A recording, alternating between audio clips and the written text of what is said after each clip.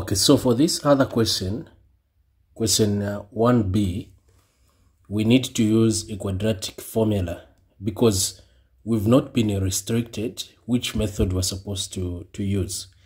We shall say x is equal to negative b, okay, plus or minus square root over b squared minus 4ac over 2a. So this is the formula we need to use. In case you forget this formula, you can check the first page of the question paper. They always give you this formula. Okay. So now, when we identify the formula, we come to what we've been given. Always where there is a power 2, this is our a. Where there is just x here, this is our b.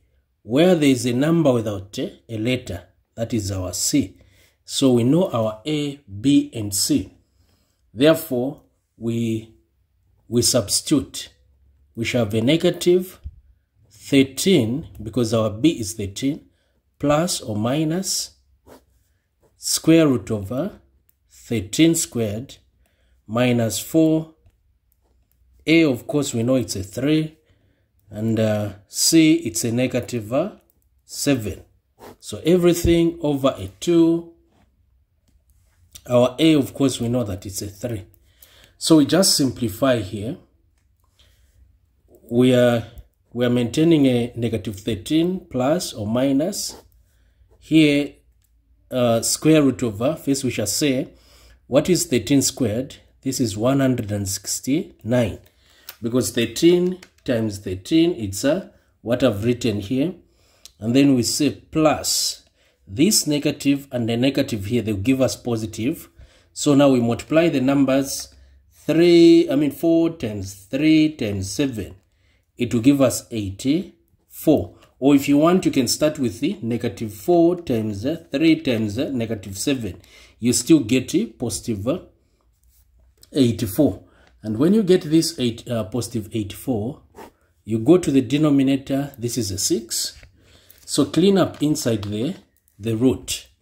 So we shall have negative 13 plus or minus square root over 169 plus 84. This is giving us a 253.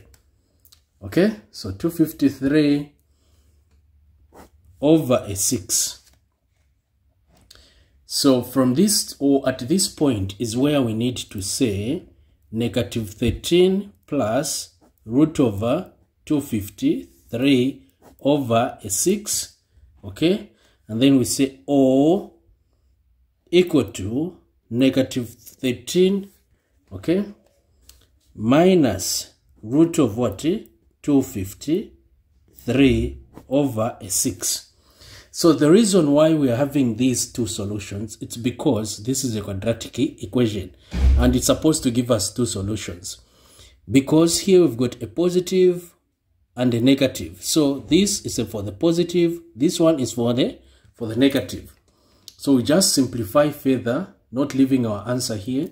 So it will be equal to, when we say negative 13 plus square root of 253, of course it's giving us a 2.905973721, and then you say over a 6. So make sure you write, because here they will mark, so make sure you write everything you copy.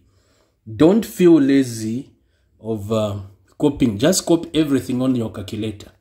And then you come and say divide by 6. So when you divide by 6, of course your answer here, one of the solutions will be a 0.48. So this is the final part of one of the solutions. And they have said you write your answer in what? Or giving your answer correct to 2 decimal places. So it's supposed to be 2 decimal places, 1, 2. Okay? So from here, we come to this other one. So here we shall say equal to, so we say negative 13 minus square root of 253. Of course, this one is giving us a negative 28.905973721. So this is what we are getting for the second one. We divide by 6.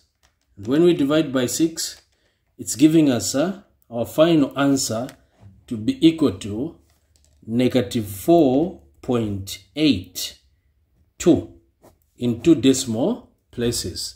So these are the 2 solutions of the quadratic equation.